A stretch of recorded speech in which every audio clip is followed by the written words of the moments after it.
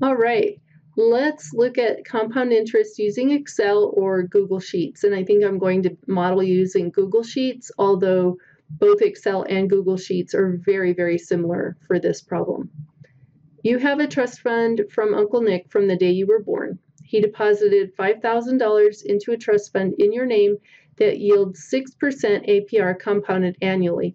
How much is in the trust fund when you turn 18? How much when you are 18 years, 10 months? And how much when you turn 19? How much when you turn 60? Plot the growth of the investment up to age 19. Plot the growth up to age 60. So I'm coming to Google Sheets and I'm going to open a new sheet. So the first thing that I want to do is just put in some of the information that we have for this problem. And so I'm going to come over here and start typing. So I know the present value, what I'm starting with, is $5,000. The rate, that's my R, and that was going to be 6%. So I can type that in as 6%, and just like your calculator can handle that percent, so can Google Sheets or Excel. And if we just leave it in as 6%, it'll convert it to a decimal when it uses it in the calculation, which is really handy.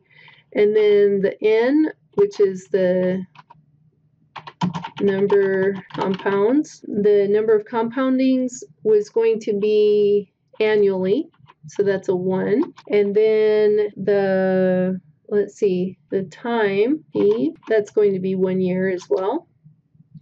And then we want to use sheets to help us figure out what's going to be happening with this account over time. So we want to know the person's age, so your age, and then every year we'll take a look at the account. So the first thing that happens, and we'll have start of year, and then we can put like end of year.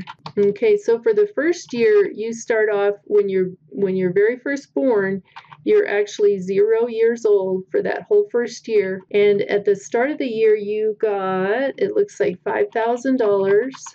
And then at the end of the year, you're going to have a bigger amount. Let's see if I can show both of these.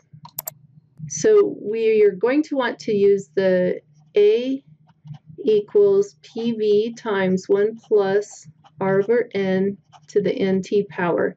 And we listed out the variables for each of those values in this formula. And so what I want to do is kind of plug them in here. So it's going to look like this: 5,000, 1 plus, and my rate was 0.06. N is 1 because it's annually. I'm looking at my problem to remind myself, compounded annually, so N is 1. And then that puts a 1 for the exponent. And then I want to evaluate at a bunch of different years. So I want to just go ahead and look at every year, especially since I need to plot the growth up to that age. I want to look at every year. So I'll just find out each year, and Google's really good at this, trust me. So I want to figure out each year like this. So this will be for the first year, and then that'll give me 5,000 times, it looks like 1.06. Remember doing this for the first compound interest problem we did? And that'll give us our value for the first year. And then for the second year, remember, we'll just take whatever the A that we come up with and multiply it by that 1.06 again.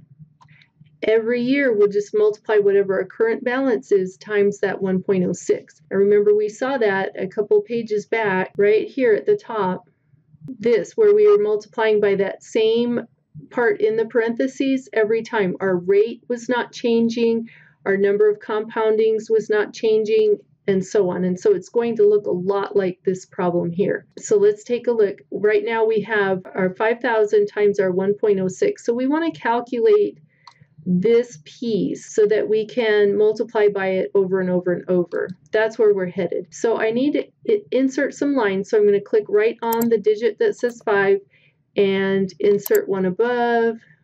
I need a few lines, so insert one above, and maybe one more will do it.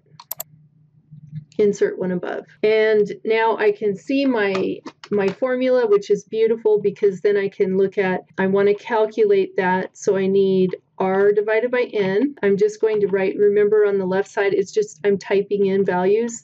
Google's not going to do anything with it.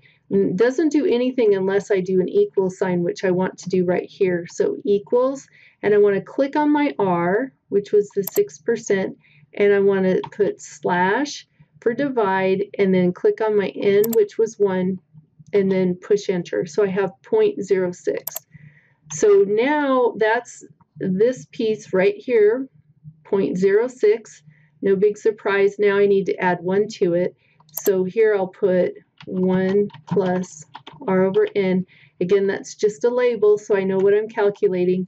And now here's where Google's going to do the work, because I'm putting in equals 1 plus, I already calculated R over N, and it's right here, so I'm just going to click on it, so it'll use that 0.06 that I already found, and I'll push enter. So now I have 1.06, so now I have this much right there. 1 plus R over N.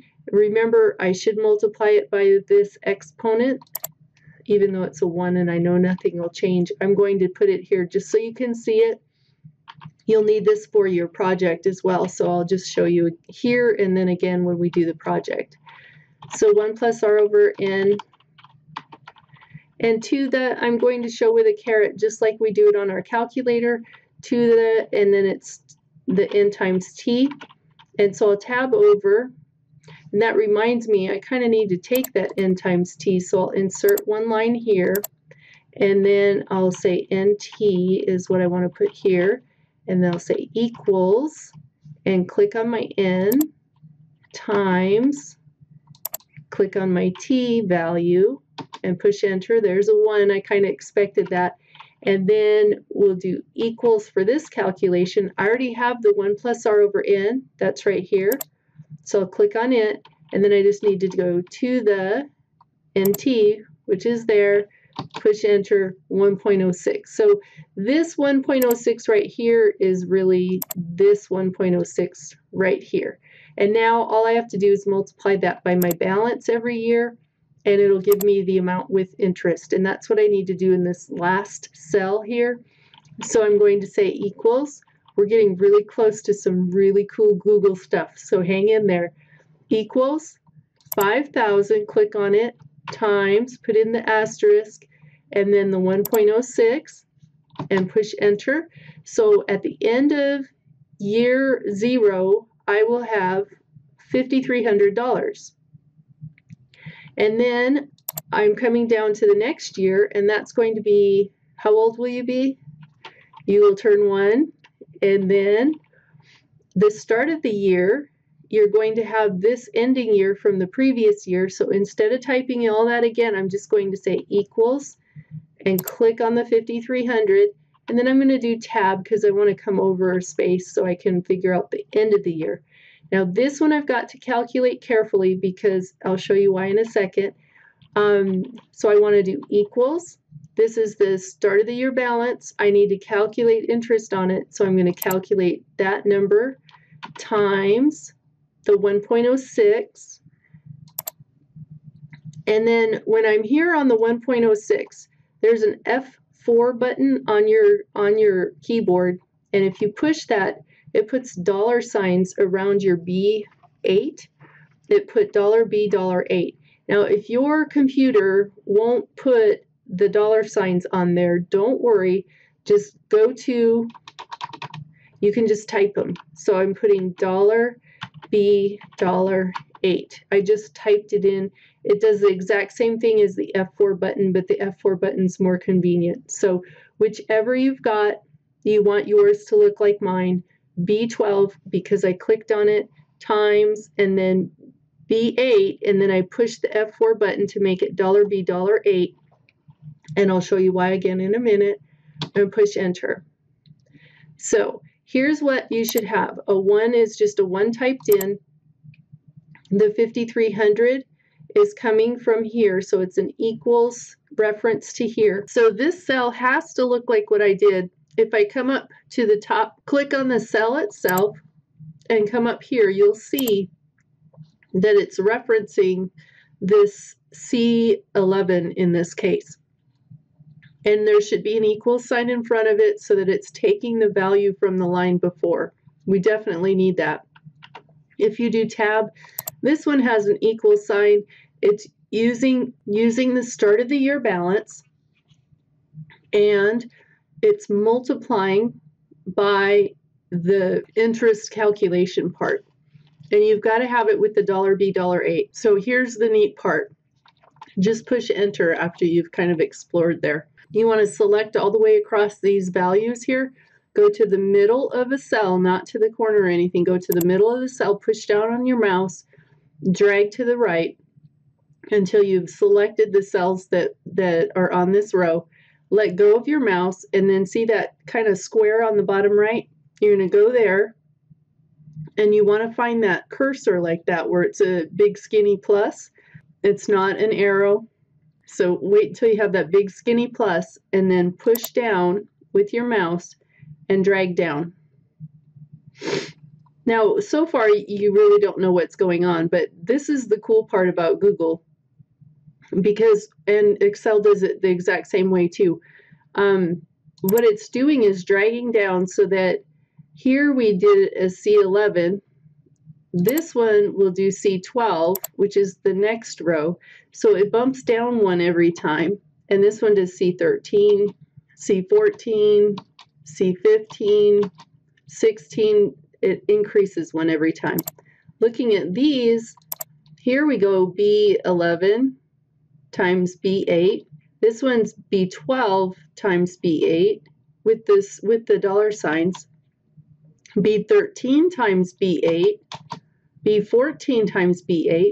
It increased the B14, it's increasing that reference, but not this one here. It's static. It's only going to refer to this spot here. It's not going to drag down one every time, because as you can see, that'll be a problem.